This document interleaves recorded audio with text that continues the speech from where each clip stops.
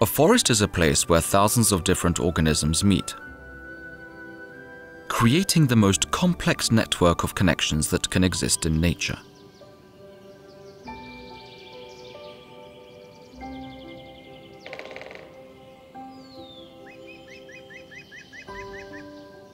Forest ecosystems are also huge factories where solar energy and carbon dioxide from the atmosphere are turned into a huge amount of biomass, which makes up ecosystems but is also constantly changing.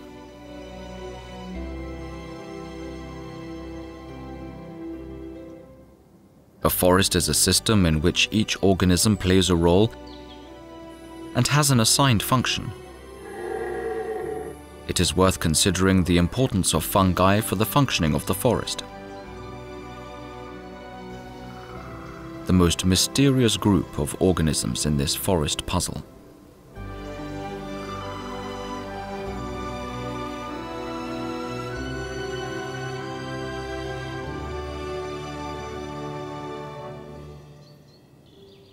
Life of the forest, fungi.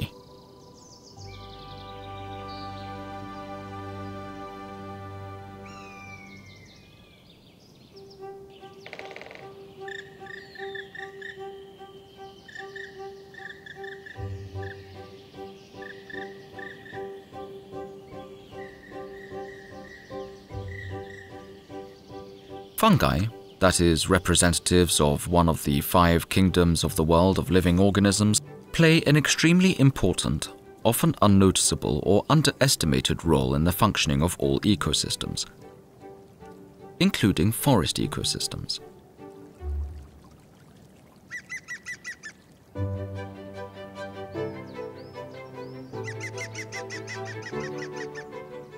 It is also one of the richest groups of organisms in terms of species all around the globe. It is estimated that there may be even over 5 million species of fungi on our planet.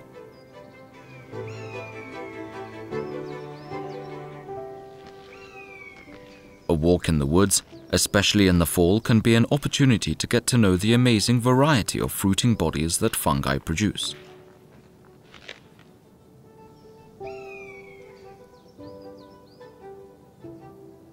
Our attention is especially drawn to the so-called larger fungi, otherwise known as macrofungi. Their fruiting bodies can be seen with the naked eye.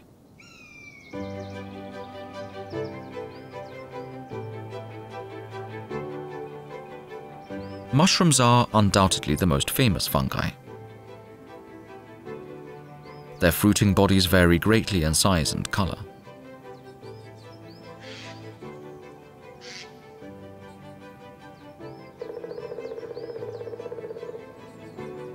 The size of some of them does not exceed 1 centimeter, but we can also find those with caps that extend over 20 centimeters.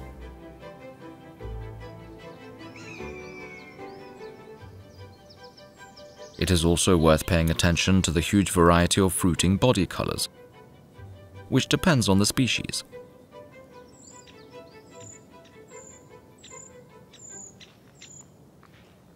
On our path, we can come across mushrooms with caps ranging from white through yellow, green, olive, pink, red, brown, and to dark brown.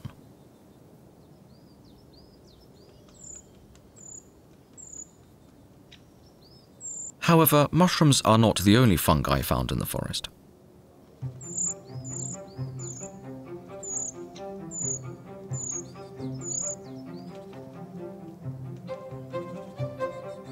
An attentive observer will also find fungi with different fruiting bodies, often surprising in form, which can be cup-shaped, bush, spherical, bulbous, pear-shaped, star-shaped, or funnel-shaped.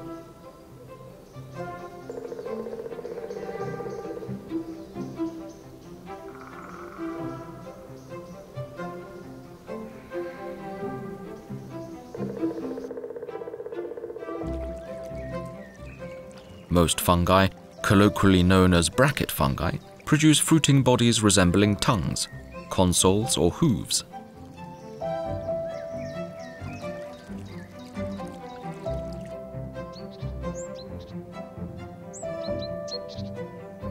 fruiting bodies are made with basically one purpose: to produce huge amounts of spores, which is one of the primary ways for fungi to spread.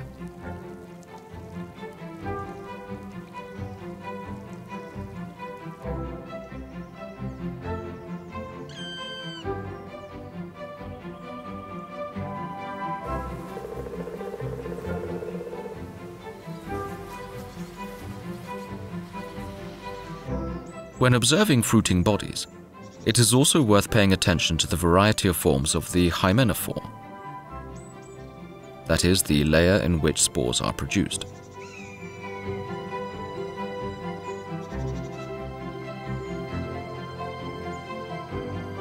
The species that predominate among the fungi have tubular or lamellar hymenophore.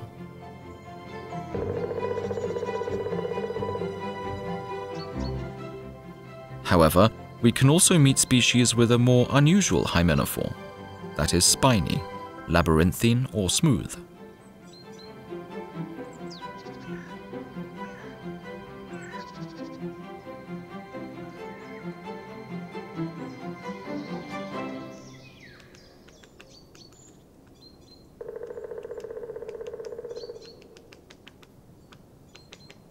Contrary to appearances, fungi form fruiting bodies almost all year round. For example, velvet shanks appear in September and are found until April, usually in frost-free periods. Fruiting bodies of velvet shanks usually grow near stumps of deciduous trees. They are saprophytes and therefore decompose dead organic matter. A similar method of obtaining carbon compounds can be observed in many fungi.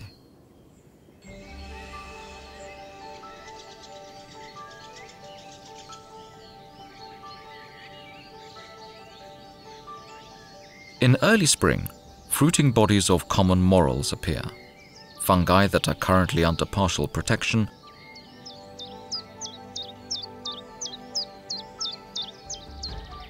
or of equally rare false morels. In the summer season, we can often find fruiting bodies with unusual color.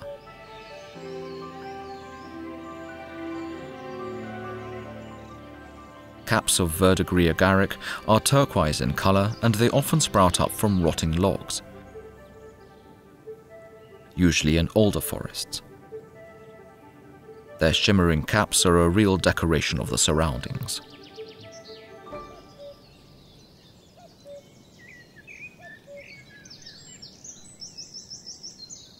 As a rule, saprotrophic fungi have their own food preferences. A significant part of them is related to dead wood. The fruiting bodies, commonly called bracket fungi, are observed in every forest.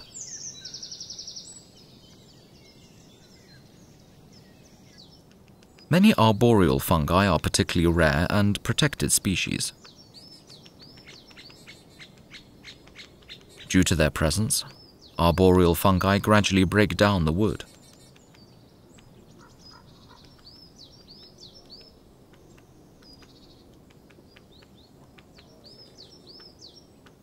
Ecological niches useful for other species appear over time.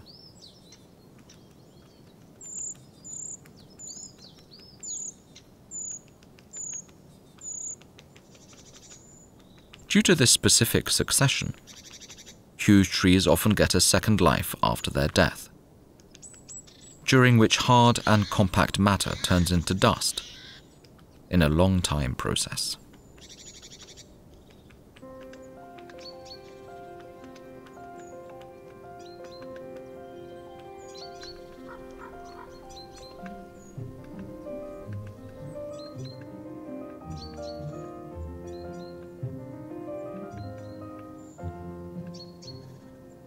Whether fungi break down organic matter from the soil or live on dead wood, they play a key role in the circulation of elements and energy in nature.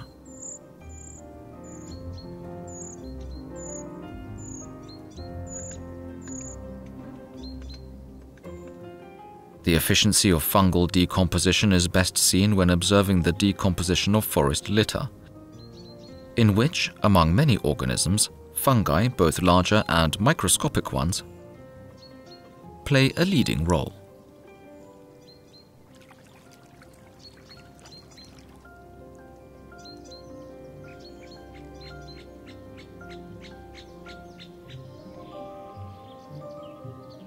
Another way for fungi to gain nutrients is to live at the expense of other organisms.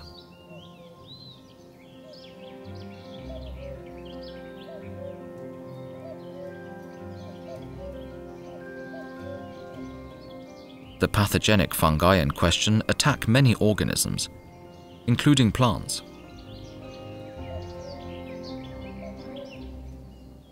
In natural forests, pathogenic organisms are a natural component of ecosystems in which they play an important role and are regulators of other organisms.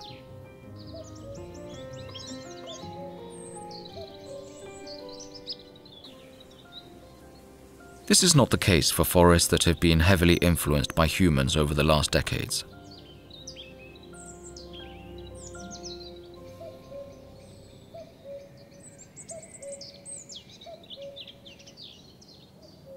The maladjustment of the species composition to the habitat and the simplification of the spatial and age structure make such forests particularly sensitive to the presence of fungal pathogens. An example is the massive dieback of oaks. The process that affects these majestic trees since the 1980s is caused by fungus-like oomycetes, leading to the so-called phytophthora. In the first stage of the oak dieback, the infection of the roots begins, followed by further damage to the trees, related to the attack of insects feeding in the crowns and wood.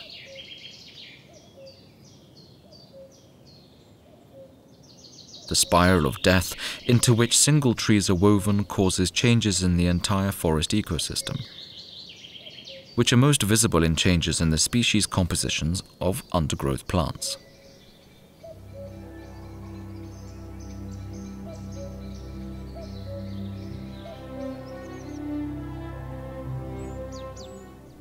Currently, next to oaks, the most endangered trees are ash trees, attacked by the fungus Hymescypus fraxinea, discovered at the beginning of the 21st century.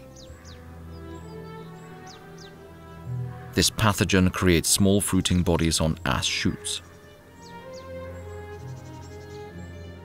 While old trees resist the attack, it basically completely eliminates young ash trees that are regenerating themselves.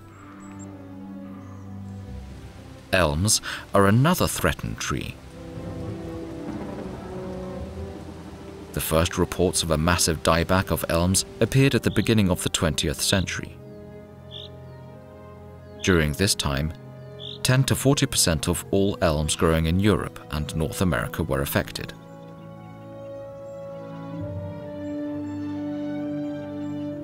Later, a new species of fungus was described, Ophiostoma novo-ulmi, which caused an almost complete extinction of the mountain elm in southern England in several years.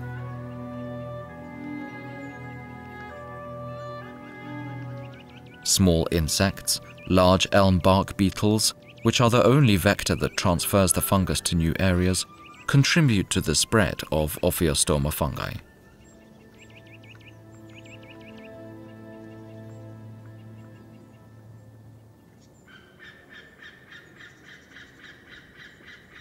Mycorrhizal fungi are an extremely interesting group of fungi, without which it is difficult to imagine the functioning of terrestrial ecosystems, including forests in their present form.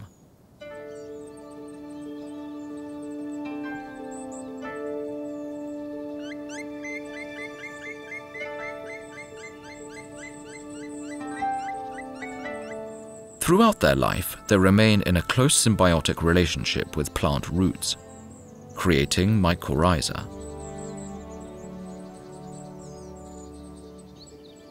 Mycorrhiza is not a homogeneous phenomenon or system.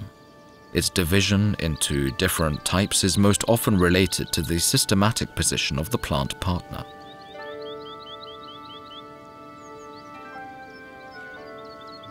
Heather plants, represented in forests, for instance by blueberries and heathers, form the so-called ericoid mycorrhiza.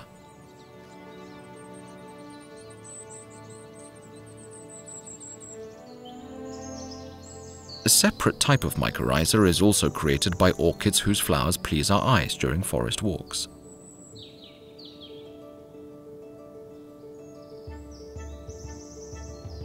The most common type of mycorrhiza in terrestrial ecosystems is the arbuscular mycorrhiza. It occurs in most herbaceous plants, including forest ones. Also some shrubs, such as buckthorn, bird cherry, as well as some forest trees, such as maple and ash, are characterized by the presence of arbuscular mycorrhiza.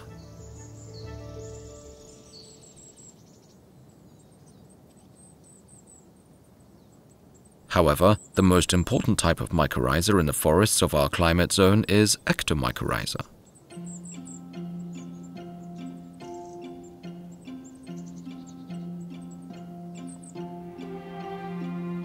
It applies to most of our forest trees, such as pines, spruces, larches, oaks, beeches, lindens, birches, and hornbeams.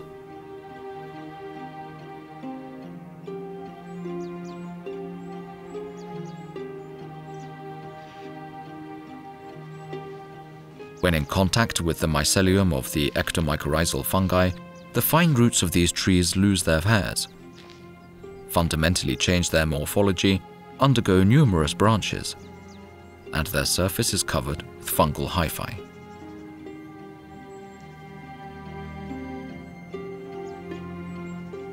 The mycelium forms the so-called mycelial muff, the structure and color of which depend on the fungus species. Thanks to this underground world of ectomycorrhizae does not differ in diversity from the variety of fruiting bodies. Most edible species are found among the fungi that form ectomycorrhiza with forest trees.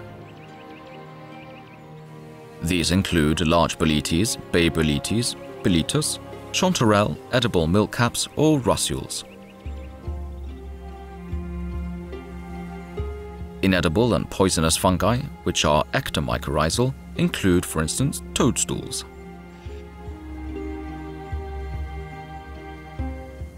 Mycorrhizal fungi, unlike saprotrophic fungi, have lost the ability to decompose and use dead organic matter as a carbon source. In this respect, they depend entirely on their plant partner to donate to them some of the carbohydrates produced in photosynthesis.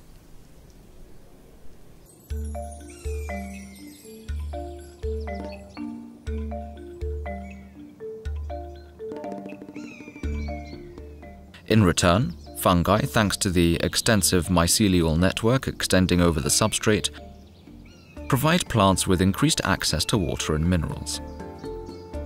Additionally, they are an element of protection of the plant partner against soil pathogens.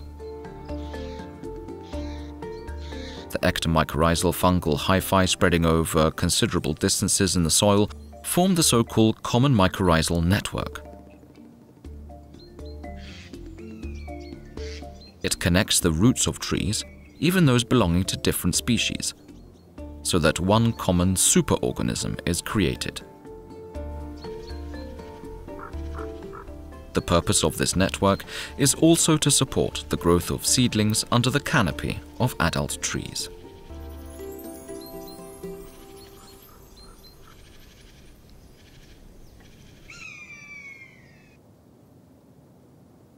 Autumn is the time when we especially like going to the forest. Most often it is not only due to our willingness to commune with nature.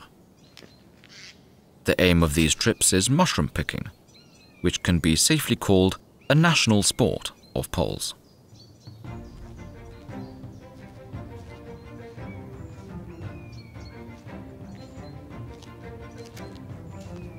Mushroom picking has a centuries-old tradition in our culture. Undoubtedly, many of us remember the very pictorial description of mushroom picking, which was included in the third book of Pan Tadeusz by Adam Mickiewicz, Poland's national bard. In September and October, when the weather is favorable for fungi, forest parking lots and roadsides fill up. In many regions of Poland, you can then meet dozens or even hundreds of people setting out on mushroom hunting. Most often they collect some of the most known species, such as large boletes, bay boletes, boletus and birch boletes. Most of the collected mushrooms are intended for personal use.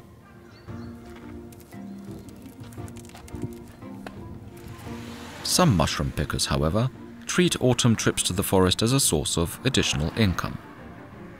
We can buy fresh mushrooms on the sides of roads running through forests, at city markets, and more often in large supermarkets.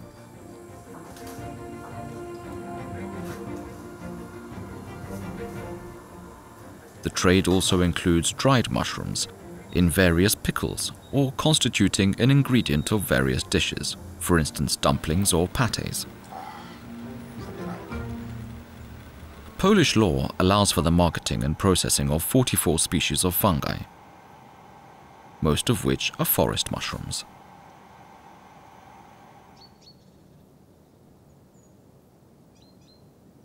Despite media reports of poisoning, unfortunately often fatal, caused by the consumption of poisonous fungus, such cases are repeated every year. One of the most dangerous mushroom killers is undoubtedly the Amanita phalloides, commonly known as the death cap. It is most often confused with the edible rusule, yellow knight or parasol mushroom.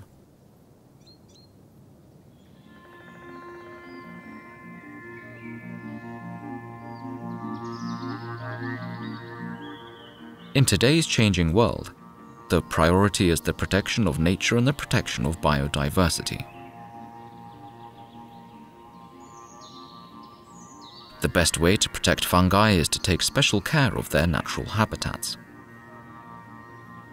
Since we find the greatest species richness of fungi in forests, therefore, by protecting the most valuable forests, we also protect the world of fungi occurring in them. It is often a world of incredibly rare and endangered species. This is the case, for example, in the forests of the Białowieża primeval forest, which is the best studied forest complex in Poland in terms of the fungi found there. The dizzying amount of microhabitats associated with a huge amount of dead wood of varying degrees of decomposition, but also the diversity of these habitats, makes it an ideal place for fungi conservation.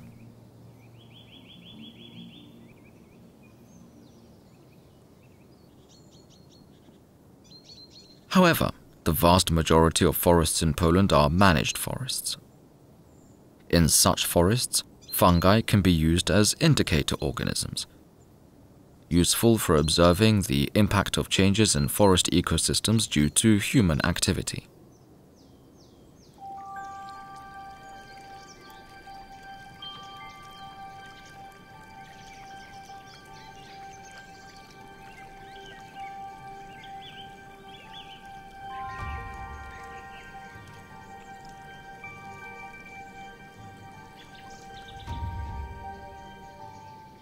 The managed forest is a place where various, often contradictory expectations and goals meet.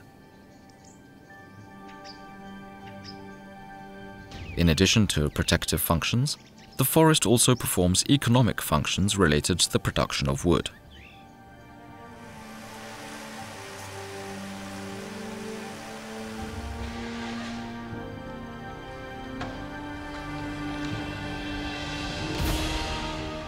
The biggest paradox with wood, the most natural, renewable and fully biodegradable raw material, is that perennial trees must be cut down to produce it.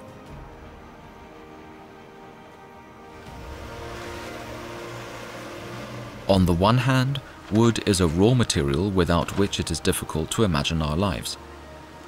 On the other hand, the sight of trees being cut down and felled often causes indignation and anger. However, the life of the forest goes on.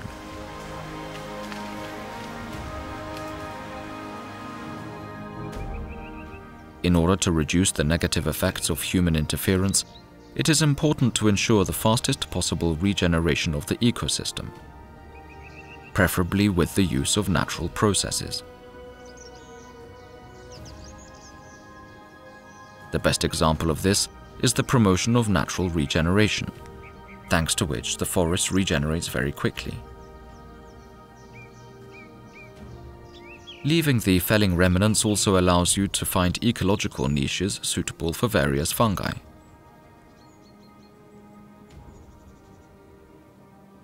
The spread fruiting bodies of the Tomentella genus are a great peculiarity of deciduous forests.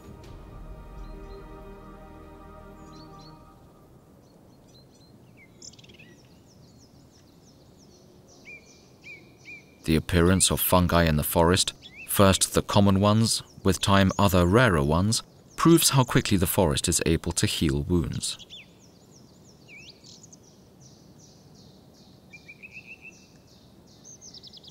In this way, the young generation of the forest takes care of its fungi, and they support the newly created forest.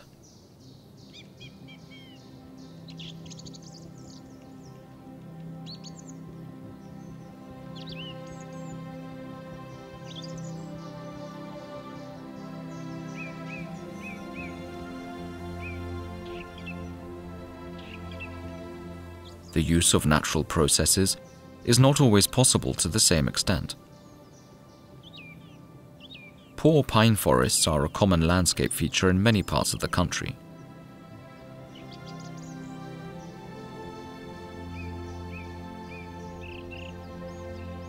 Contrary to appearances, such forests are quite rich in fungi found in them.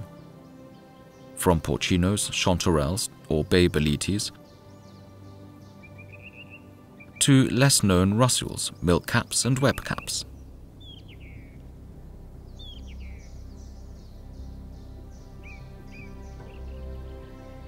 To ensure the persistence of fungi, it is necessary to restore the forest as quickly as possible.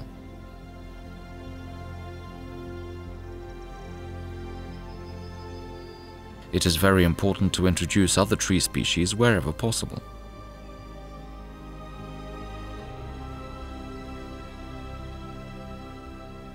Each newly introduced tree species, which will diversify the species composition of the forest, will in the future create a niche for the occurrence of hundreds of fungal species associated with it.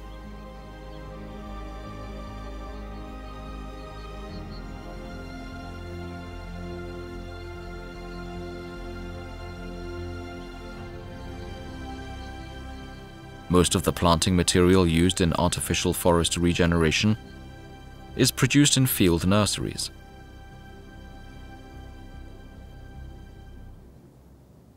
All our forest trees are obligatorily mycorrhizal species, which means that they are not able to grow properly without being associated with mycorrhizal fungi.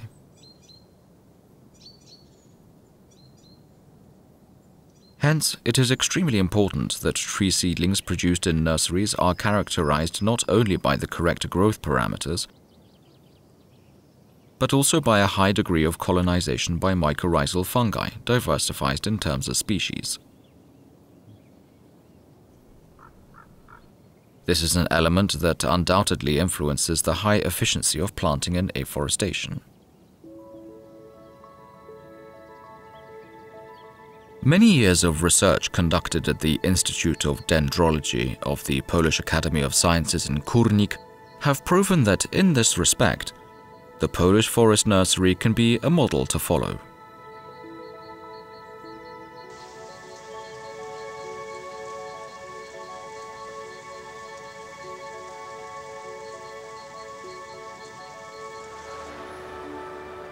The world today brings many dangers to the diversity of the fungi world. One of them is the overexploitation of forest resources. For example, a shift away from the model of sustainable forest management to plantation crops.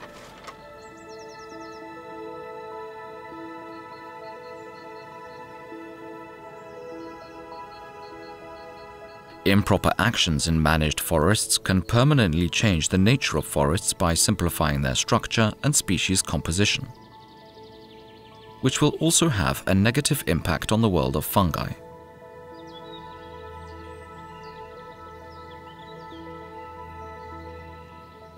The serious consequences of errors in forest management can be observed today in many single-species stands established at the beginning of the 20th century.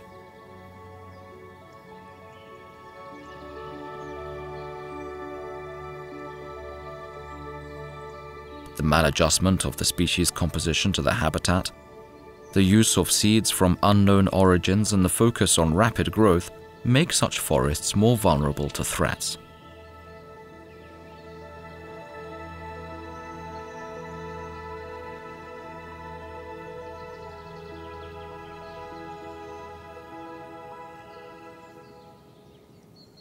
The changing climate, more frequent and longer droughts and frost-free winters result in massive outbreaks of xylophagous insects and fungal pathogens.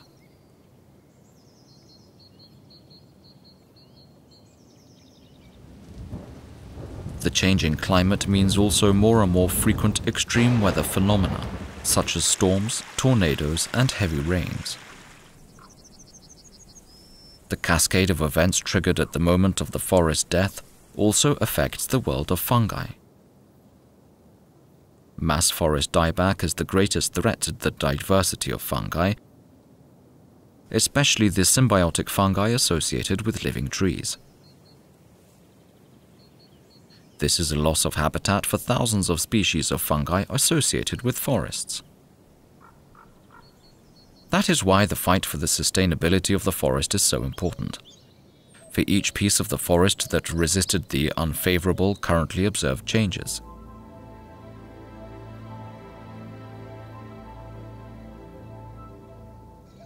Among our native fungi, there are more and more newcomers from far away. Foreign species often make impression with their colors and shapes.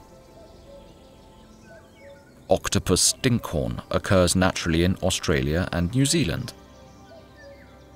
It came to Europe at the beginning of the 20th century, probably along with imported goods. In recent years, it has become quite common in Poland. The octopus stinkhorn spores are spread by flies attracted by the smell of perishable meat. Another newcomer from distant lands is a mat jack. It came to Europe from North America along with Douglas fir. This duo has also been dragged to other parts of the world. In the southern hemisphere, especially in South America and New Zealand, a mat jack is a decisive factor in the invasiveness of Douglas fir, which is a great threat to native tree species.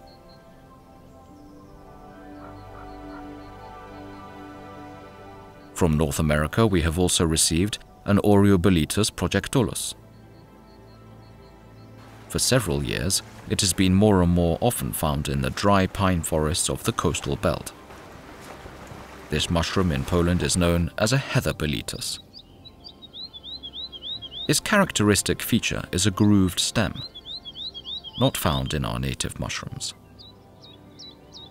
Oreobolitus projectulus has been harvested by mushroom pickers for several years. At the end of August and September, they appear en masse, creating thousands of fruiting bodies.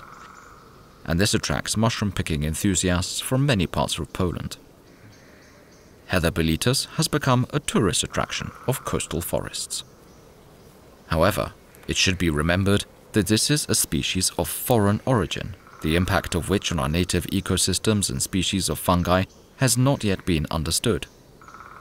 Mass collections of Oreobolitus projectulus meant that it was moved to the interior of the country.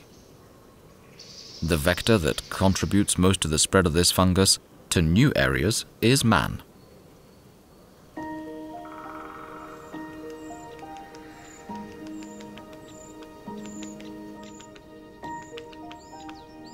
When wandering through forests, we should remember that a forest is not only trees, bushes, and undergrowth plants.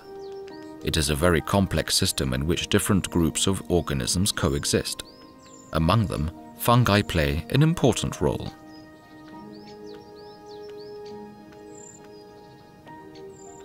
Remember that the fruiting bodies of fungi are an important element of a number of food chains.